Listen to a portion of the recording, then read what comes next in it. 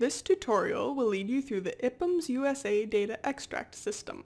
From the home page, click on Get Data or Select Data in the menu to begin creating your extract. First, choose the sample years you are interested in. It might be easiest to undo the default first. Next, browse by category to find your variables of interest, for example, age and sex. If you know the variable name, you can find it using the alphabetical listing. Lastly, you can look for a variable using the search feature. You can also choose to view unharmonized source data by choosing Source Variables. Now go to View Cart. Click Create Data Extract. You may choose to describe your extract here, then click Submit Extract.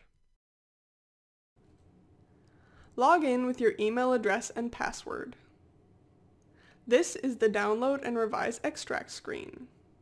You will receive an email as soon as the data is ready to download. A link will appear under Data.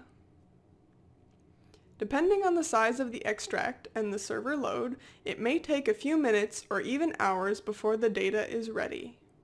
We hope you enjoy using IPUMS USA data.